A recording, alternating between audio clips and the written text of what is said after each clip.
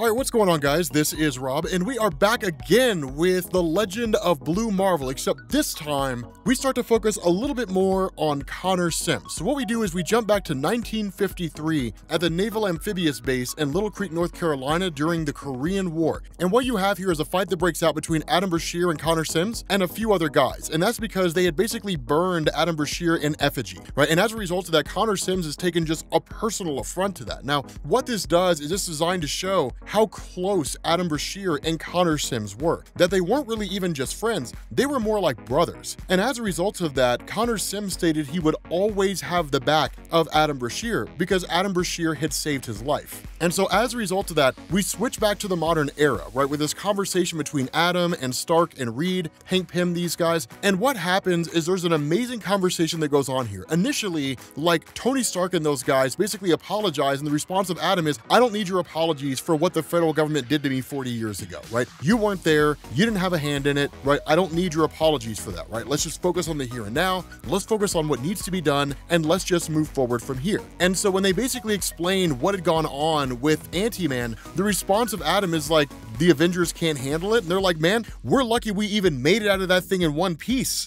We almost died fighting Ant-Man. So no, this is not a problem the Avengers can handle. Like we need you in order to handle this. Now, of course, that's when the conversation between Adam and Reed Richards illustrates the idea that Ant-Man is basically a wormhole. He's a way by which the antimatter universe can actually cross over into the positive matter universe and destroy the positive matter universe. And so that's when Adam Brashear reveals the origin of both his powers and the powers of Connor Sims. And what it reveals here is that there was basically a lab test that was being conducted by the federal government where they were looking to harness antimatter energy as an infinite source of energy, because the antimatter universe is an entire universe. So being able to harness that infinite source of energy would mean, hopefully, free energy for everyone forever across the entirety of the world. The problem with that is that antimatter energy is very difficult to harness according to Adam Brashear and impossible according to Reed Richards. And so ultimately the experiment went awry. Now, one of the things to focus on here is that Adam Brashear's stance is, no, the experiment just basically ended up going awry. It didn't work out the way that it hoped, but you can harness antimatter energy. You can create an antimatter reactor in the same way you can create a nuclear reactor and harness the splitting of the atom. The thing here is that with that whole device and everything going nuts, we barely made it out alive. But almost immediately after that, Connor Sims basically just kind of broke down and disappeared, right? He essentially just vanished. He says, but the reality is that there is, like, the idea of an antimatter reactor works. You're looking at him. I am a living antimatter reactor. The difference here is that Connor Sims is basically unstable. So the way to think about this is that Adam Brashear, if we were to use more realistic terms, Adam Brashear is a fully powered and fully working nuclear reactor. Connor Sims is a nuclear reactor that kind of works, but is more broken or unstable than anything else. You never quite know exactly how it's going to happen, how it's going to work. So basically, Adam Brashear achieved exactly what he set out to do. He's the perfect antimatter superhero that exists out there. Now, one of the things to also know here is that this is his initial introduction into Marvel Comics. And as with most superheroes who are introduced in comics, you get an early indication of what they can do with their powers, but over time, those powers will expand. And that's why in the modern era in Marvel Comics, the powers of Adam Brashear are largely believed to be limitless. And if given enough time, he could actually alter reality on a universal scale. Whether he'll get to that point, we don't fully know, but his powers are immense. It's why he was able to go toe-to-toe with somebody like Galactus, because it's just a limitless source of energy that he channels from, and he could use it in a variety of different ways. It's most commonly used for just your standard superhero powers, flight and speed, durability and invulnerability, and so on and so forth, but his powers can be far more than that with the right kind of writer, and it can be done believably. And so as a result of this, the next time that Connor Sims had reappeared was when he and Adam Brashear were facing off against each other at the beginning of the story, and Adam Brashear's mask was torn and the whole country realized he was a black guy. But the response of Iron Man is, I get that that was a difficult thing for you, and I get that it's hard for you to face off against your best friend and even ally yourselves with us in the face of everything that had happened, but the reality here is we need your help. And where he responds and says, look, I was told my services were no longer needed. The response of Ant-Man is, I still can't believe you actually followed that order and did nothing for all that time. You could have come out of retirement at any time. Things got progressively better after the King assassination. And the response of Adam Brashear is, were you there? Kumbaya did not happen overnight, Dr. Pym. People died for simply drinking from the wrong water fountain. Given the potential for a firestorm, if I appeared publicly, I couldn't take that chance. A race war would have forced everyone to choose sides, make foolish decisions that they didn't want to make, and that includes me. Laws exist for a reason, to prevent anarchy. And when Iron Man asks, well, are you simply just going to turn your back? The response of Adam is, 1, I never said that I wouldn't help you guys, and 2, don't ever put words in my mouth. But one of the things to notice here is that Adam Brashear is very hostile towards Reed and Hank and Tony Stark. He's not very friendly to them. The question that Tony asks is like, what's with this guy's attitude, man? Like, I thought he'd be happy. And of course, Hank kind of comes in initially and says, well, I mean, he's been a little out of practice for 40 years. And the response of Reed sort of observing everything and putting his intellect to the test here is saying, like, it's not that simple, right? Think about it from his perspective. He was a prisoner and every aspect of his life had been affected and has been affected by that executive order, whether he wanted to believe it or not. And where initially Hank's like, that was a long time ago, Reed, right? Like, you know, things like that don't happen anymore. He needs to learn to get over it. The response of Reed is like, is that so? He's like, for one who's had his own bouts with anger issues, I'd have thought you'd been a little more empathetic to that. But let's really let's look at what's really going on here, right? Let's look at the bigger picture here. Reed kind of scales out and says, let's give you guys some perspective. And he says, you know, we say that kind of overt bigotry that we had 50 years ago doesn't exist anymore, but we all know better. Like, look around our own community of superheroes, right? Let's just remove every other race in existence. Let's just look at superheroes for a second, right? The Avengers, the Fantastic Four, we're lauded as heroes, protectors of mankind. They give us parades and our honor. They approach us for endorsements and all kinds of stuff. But the X-Men, who are just as much the heroes as we are hated and feared. Have you ever asked yourself why? How does the world know that we're not mutants? Yet because of some warped perception and human idiocy, we get a pass while the X-Men are persecuted. And the response of Hank is like, well, they were born like that, Reed, and that makes people afraid of what they or their children could become. And the response of Reed is, but is that really a good excuse to hate on him? He's like, I admit, I never much cared about or even thought about mutant human affairs until Franklin was born, because at this point in time when the comic was written, Franklin was still considered a mutant in Marvel Comics. He says, as a mutant, there have been whole organizations and government institutions that have been built to destroy, quote unquote, his kind. And that's true, right? Friends of Humanity, the Right, different groups like that, Project Wide Awake in its entirety. The entire government has actually actively worked against the mutant population in order to contain and control it for fear of what the mutant population might do if there are enough of them in the world. And he says, my son and now my daughter have done nothing wrong except for the fact that they exist. To coin a phrase, their skin is their sin, their DNA is their crime. And so, of course, Tony chimes in and says, yeah, but I mean, like, other heroes have been persecuted too, right? I mean, hasn't really been peaches and cream for any of us. And Reed says, I realize that, but look at the Blue Marvel, Adam Brashear. Even after the cape comes off and the mask is put in the closet, even his humanity as a black man was still a problem. How would any of us feel if that happened to us? And that really is the crux of why Adam Brashear holds so much resentment here. It'd be different if it was a problem with his costume. It'd be different if his costume was offensive, but it wasn't the costume of Adam Brashear that was offensive to the federal government and the people in the positions of powers that be.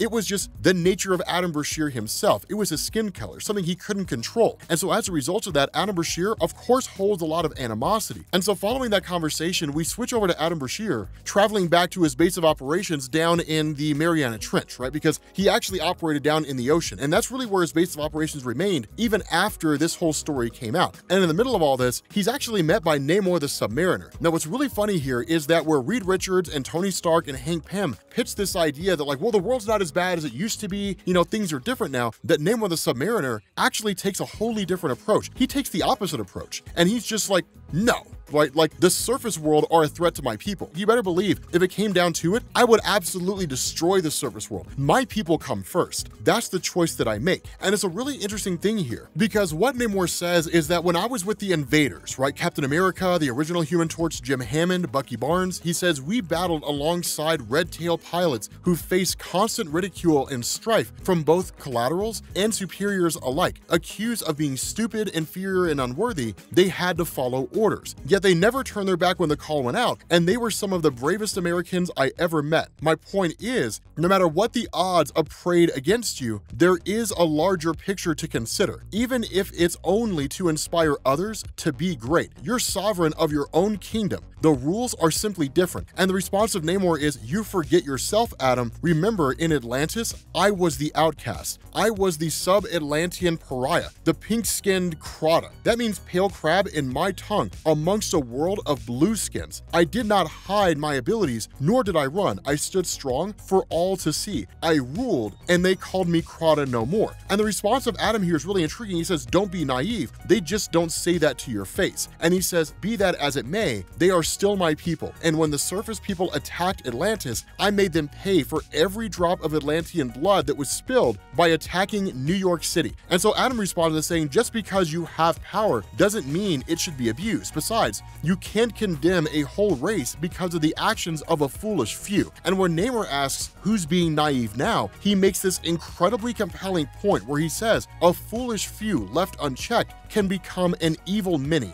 11 million died horribly. How many lives might have been saved had good men intervened earlier to stop that atrocity? And where Adam says this is different, you're asking me to make enemies of people who are my friends, people who have loved me regardless of my skin color. I can't even imagine what you're suggesting. The response, the final statement here offered by Namor is he says, Captain America, a surface dweller who was my oldest and dearest friend, who was as much akin to me as a brother, because remember by this point, Captain America's dead. He says, but where Atlantis is concerned, my people, friend or no, I would lay waste to the entire surface world to protect them. And he says, I'm trying to get you to understand the complexities of justice. If you want things to change, you're going to make enemies. There's no way you can invoke change in the world in any capacity and not make any enemies in the process. And so it's it's a phenomenal idea, because what this does is it leads to Adam Brashear taking off to the moon, presumably to see the Watcher, we're not entirely sure, but he's suddenly met by the arrival of Connor Sims. And the discussion between the two of them really breaks out insofar as there's a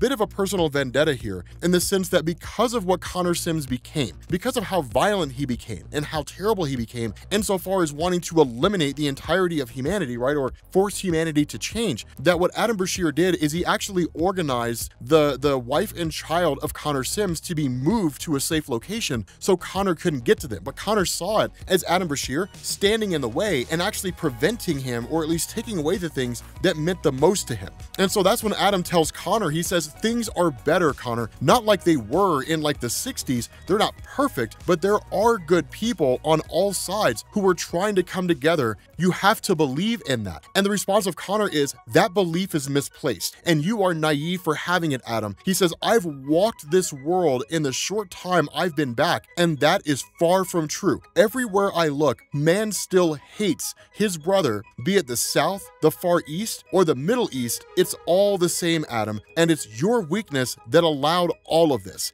And when Adam asked the question, is it really my weakness that I chose peace over violence? The response of Connor is, no, it's because you chose to turn your back when it was within your power to stop this madness. Millions of your own people left to suffer under the yoke of oppression. Little girls who were burned in churches by professed believers. Men hung from trees like strange fruit because they dared to look their oppressors in the eye. If you had done something then, perhaps I would not have to do anything now. And that's really the crux and the nature of Connor Sims. One of the best things about this story is that Ant-Man is not some kind of villain of the weak guy. It's not, oh man, I have these kind of antimatter powers, and sure, I'm a little bit unstable in terms of my powers, but I'm gonna conquer the world because I love having power. No, it's not like that. And in fact, it's the other philosophical side of the equation, a more extreme equation, but still a logical equation, right? The stance of Connor Sims, and it's exactly what we talked about in the first video, the stance of Connor Sims is that if humanity wanted to change, humanity would have changed. There's nothing stopping the human race from changing, right? It's not like Thanos used the Mind Stone and is forcing humanity to fight against itself,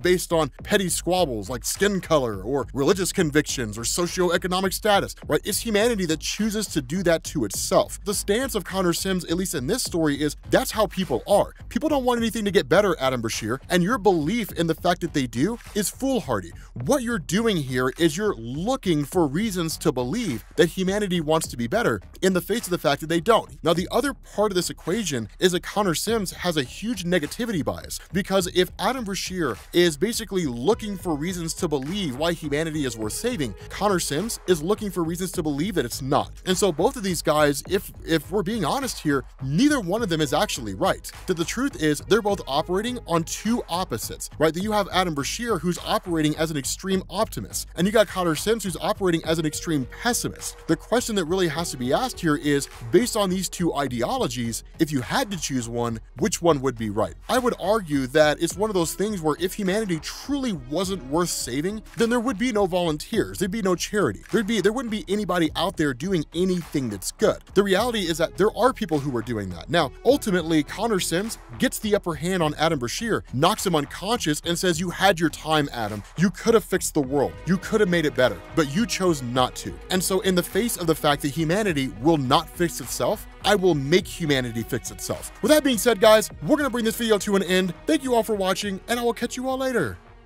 Peace.